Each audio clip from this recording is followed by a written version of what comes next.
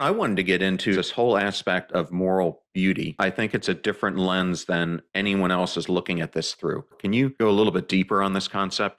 John, I really appreciate your careful reading, seriously. Your surprise is my surprise. We gathered stories of awe from 26 countries, took 2 years with speakers of 20 languages to translate them, and then we classified them. What brings people awe? I was expecting nature, maybe spirituality. It turns out it's other people, the moral beauty of other people. And it is things like their kindness, sharing food with a stranger, their courage, it's humility, it's the ability to overcome things, to persevere. You see somebody who's born with a physical condition and lo and behold, they walk around the country. And you're just like, man, look at the strength and character and morality and goodness of humans. It overwhelms us. We tear up, we cry, we get the chills, we are convinced we can be better people. It gives us a sense of purpose. And we call that phenomenon moral beauty.